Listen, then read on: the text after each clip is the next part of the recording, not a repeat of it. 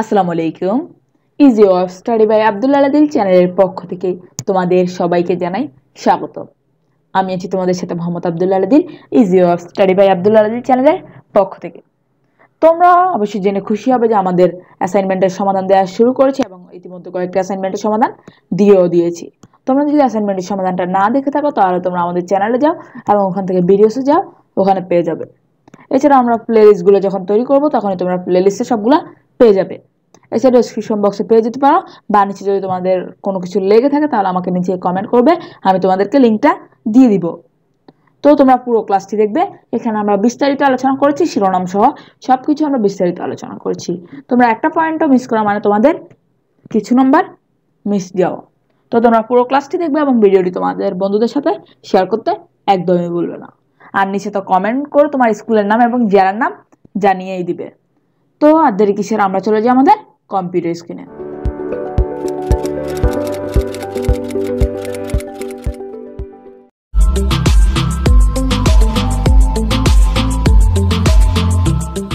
তো আমরা চলে আসলাম আমাদের কম্পিউটার স্ক্রিনে। হচ্ছে শ্রেণী ষষ্ঠ আর বিষয় হচ্ছে আমাদের গণিত।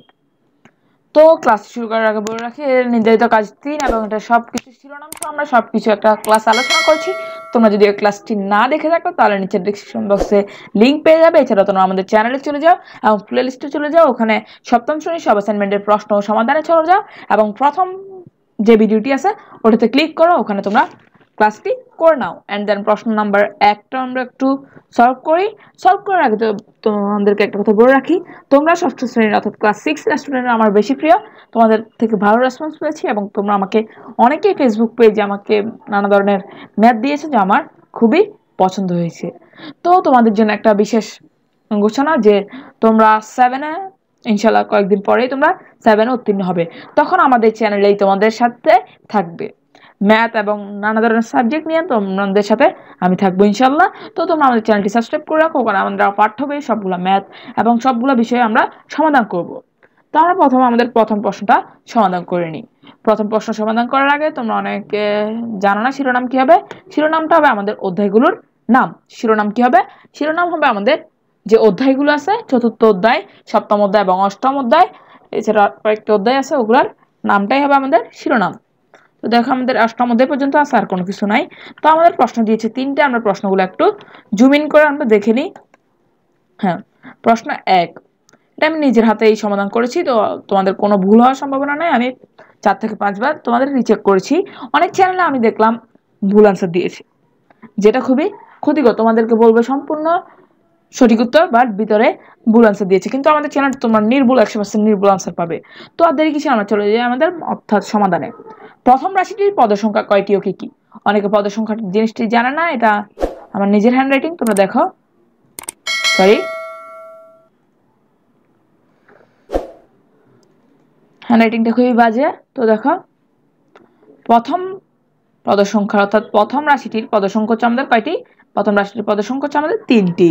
অ্যান্ড দেন এগুলো হলো আমাদের যে রাশিগুলো আছে, পদ সংখ্যা কিভাবে আলাদা হয়? পদ সংখ্যা প্লাস মাইনাস, অর্থাৎ মাইনাস চিহ্ন, এখানে প্লাস চিহ্ন, অ্যান্ড এগুলো দিয়ে আলাদা হয়। এটা একটা, এটা একটা, এটা একটা। তো আমি লিখলাম, দেখো এভাবেই তোমরা যদি এভাবে লিখো তাহলে ইনশাল্লাহ অতি উত্তম পেয়ে যাবে। অনেক চ্যানেলে তোমাদের এমনভাবে দিয়েছে, এমনভাবে ঠকিয়েছে, যার ফলে তোমরা হয়তো বা অগ্রগতি প্রয়োজন পেতে পারো, বা তার থেকেও নিচে যদি কিছু থেকে থাকে তাও পেতে পারো। তো দেখো এগুলো হলো 5x², 2xy অ্যান্ড 3y²।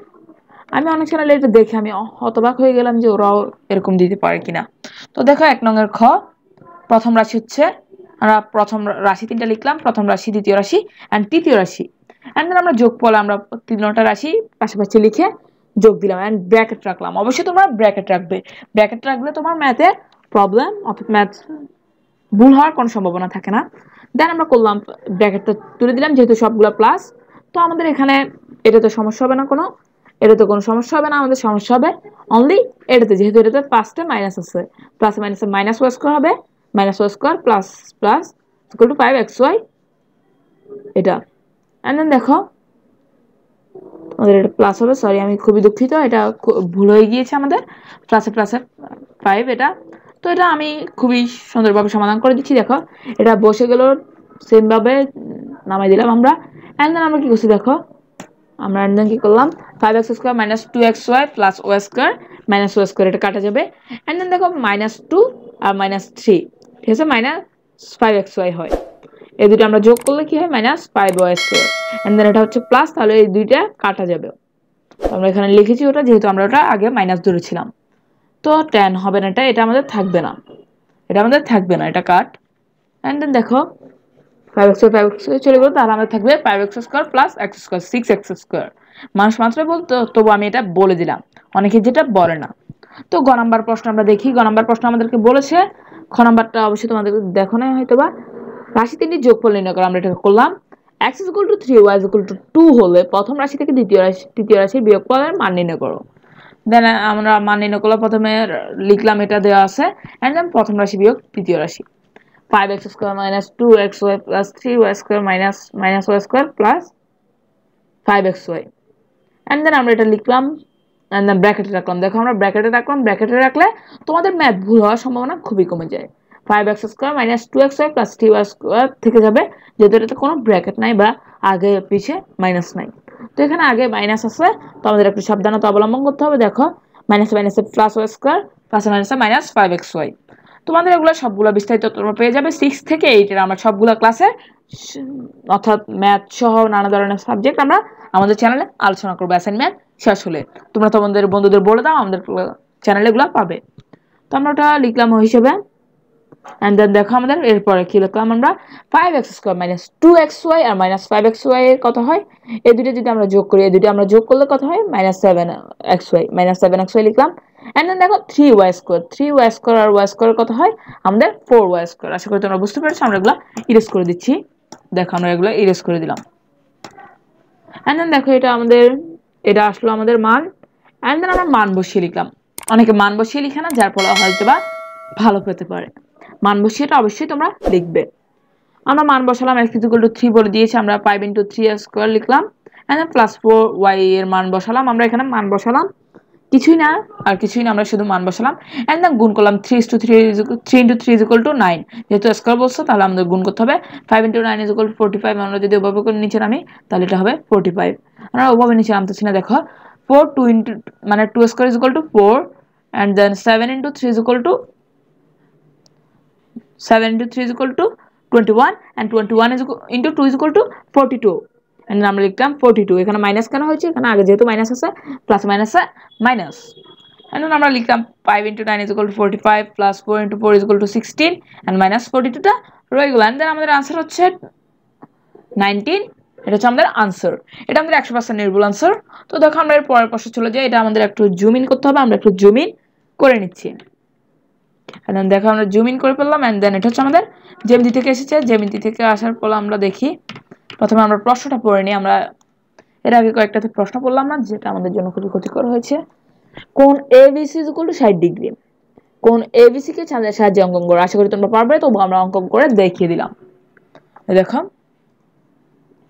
দেওয়া আছে কোণ ABC = 60 ডিগ্রি। এটা হচ্ছে আমাদের 2 নং প্রশ্ন উত্তরের ক। 60 ডিগ্রি, তো আমরা এটা আঁকলাম। একে তোমরা নিচে লিখে দিবে চিত্রে কোণ ABC = 60 ডিগ্রি। এন্ড খ নাম্বার দেখি, কোণ ABC কে সমদ্বিখণ্ডিত করো রুলার ও কম্পাসের সাহায্যে। এটা তোমাদের এটা কিসে আছে, তোমাদের সম্পাদ্যে আছে। এটা সম্পাদ্যমান হয় আমাদের কত নাম্বার, আমরা ওটা ভুলে গিয়েছি। তো দেখো খ নাম্বারে লিখলাম ABC কে সমদ্বিখণ্ড করা হলো রুলার ও কম্পাসের সাহায্যে, কমা। দেন আমরা ABC কে সমদ্বিখণ্ডিত করলাম। এটা কিভাবে করলাম, এটা সম্পূর্ণ বিবরণ, অর্থাৎ অঙ্কনের বিবরণটা আমরা একটু পরেই দিয়েছি, তোমরা ওটা পড়লে আশা করি বুঝে যাবে। এছাড়া তোমাদের সম্পাদ্য 5টা তোমরা তোমাদের ক্লাসে বুঝে গিয়েছো। তো আমরা এখন ওটা নিয়ে আলোচনা করতেছি না। ওটা নিয়ে যদি আমরা আলোচনা করি তাহলে ভিডিওটি তোমার বলার বাইরে হয়ে যাবে, যেহেতু আমরা এর আগে একটা ষষ্ঠ শ্রেণীর অ্যাসাইনমেন্টের সমাধান তৈরি করছিলাম। ওটা ছিল ম্যাথের, এন্ড দেন ওটা ছিল আমাদের 25 মিনিট প্লাস। তো অঙ্কনের বিবরণটা আমরা দিয়েছি, BC কে কেন্দ্র করে সুবিধা মতো ব্যাসার্ধ নিয়ে একটি বৃত্তচাপ অঙ্কন করি, যেন তা AB ও BC কে P ও Q বিন্দুতে ছেদ করে।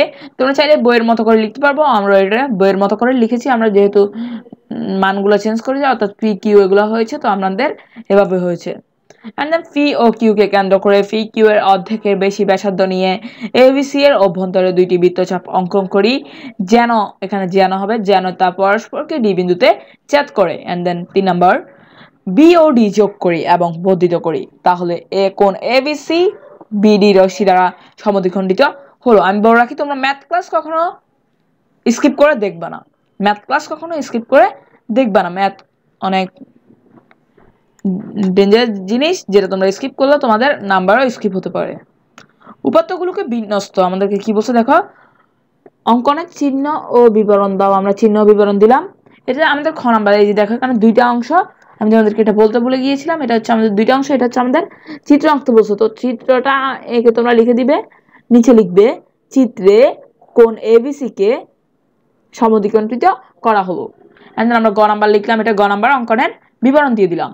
এন্ড দেন আমরা চলে যাই আমাদের 3-এর ক। 3-এর কয়ে আমাদের কি বলছে দেখি, একজন শিক্ষার্থী 40 থেকে 60 পর্যন্ত সংখ্যাগুলোর মধ্যে নিম্নে সংখ্যাগুলো লিখলো।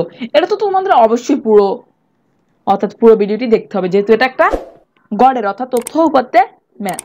উপাত্তগুলোকে বিন্যস্ত করো, তোমরা ঊর্ধ্বক্রমেও করতে পারো অর্ধক্রমেও করতে পারো। আশা করি তোমরা ঊর্ধ্বক্রম আর অর্ধক্রম চিনে গিয়েছো। তোমরা যদি না চিনে থাকো তাহলে আমি একটু পরে বুঝিয়ে দিচ্ছি। এটা হচ্ছে আমাদের অর্ধক্রম। অর্ধক্রম মানে কি, অর্ধ, অর্ধ মানে কি ছোট, ছোট। তো ছোট যেহেতু এখানে আছে তাহলে আমাদের ছোটটা শেষ হবে। যদি আমাদের অর্ধ হয় তাহলে অর্ধ ছোট, যেটা আমাদের এখানে লিখবো আমরা ওটা আমাদের শেষ হবে। এন্ড আমাদের শেষ হলো ছোটটা, দেখো ছোট হচ্ছে 42। আমরা এটা সাজালাম 60, 58, 57, 50, 49, 48, 47, 47, 45, 45। এখানে 45 3বার কেন দিয়েছি, 47 2বার কেন দিয়েছি, যেহেতু এটা আমাদের প্রশ্ন অর্থাৎ উপাত্তগুলোই আমাদের এখানে ছিল। দেখো এখানে 45 3টা, একটা, দুইটা, এন্ড দেন আমাদের আছে 3টা। আমরা এটা 100% নির্ভুল করেছি, যেহেতু এটা আমি নিজেই করেছি। তো দেখো এখানে আমরা এটা লিখলাম বরাবর করে 45 45 45 43 আর 42। এখন আমরা লিখলাম খ নাম্বার। খ নাম্বারে কি বলছে আমাদের, খ নাম্বার বলছে উপাত্তগুলোর গড় নির্ণয় করো, যা খুবই সহজ বাট খুবই ক্রিটিক্যালও, যেহেতু এটা গড় যোগ করতে হয়। উপাত্তগুলোর যোগফল দেখো, এখানে তোমরা যোগফলটা কিভাবে লিখবে, এখানে আমি সংক্ষেপে লিখেছি, তো তোমরা এটা কিভাবে লিখবে, 42 যোগ না, এখানে ডট ডট ডট দিয়েছি, এখানে তোমরা কি লিখবে, এই দেখো এটা তোমরা একটা অ্যাসেস নিয়ে নাও, এই তো 42 যোগ, এভাবে করে সবগুলো যোগ দিয়ে লিখবে, এগুলো সবগুলো তোমরা যোগ দিয়ে লিখবে, এগুলো সবগুলো যোগ দিয়ে লিখবে, এটা আমি বলে দিলাম। এন্ড আমরা যোগ করলাম, এটা যেহেতু যদি এটা যোগ করতাম তাহলে একটু বড় হয়ে যেত, তো আমরা এটা করতে চাই নাই। 636 আসবে, এটা 100%। তো দেখো এটা মোট উপাত্ত হচ্ছে 13টি। এটা প্রশ্নেই আমরা পাই 1টা 2টা 3টা 4টা 5টা 6টা 7টা 8টা 9টা 10টা 11 12 13। আমাদের এখানেও দেখো 13টা হয়েছে, তোমরা চাইলে গুণে দেখতে পারো, তোমরা একটু ভিডিওটি পজ করে গুণে দেখো। এন্ড দেন দেখো এটা আমাদের 13টি উপাত্ত। আমরা জানি গড় ইজ ইকুয়াল টু যোগ ফল অর্থাৎ মোট উপাত্ত ভাগের যোগফল। তো আমরা এটা ভাগ করলাম, এন্ড দেন ভাগ করলে আমাদের আসবে এটা, অবশ্যই আমাদের আসবে আনসার। এটা তোমরা অনেক চ্যানেলে অন্যরকম দেখবে, বাট এটাই হচ্ছে আমাদের 100% সঠিক আনসার। এন্ড দেন আমরা চলে যাই গ নাম্বার প্রশ্নে। উপাত্তগুলোর মধ্যক ও প্রচুরক নির্ণয় করা। আশা করি তোমরা মধ্যক ও প্রচুরক পেরে থাকবে, যদিও না পেরে থাকো তবে আমি একটু বলে দিচ্ছি। প্রথমে তোমরা অনেকেই দেখবে ঊর্ধ্বক্রমে সাজায় না, কিন্তু তোমাদেরকে 100% ঊর্ধ্বক্রমে সাজাতে হবে, না হলে ভালো বা অগ্রগতি প্রয়োজন পাবে।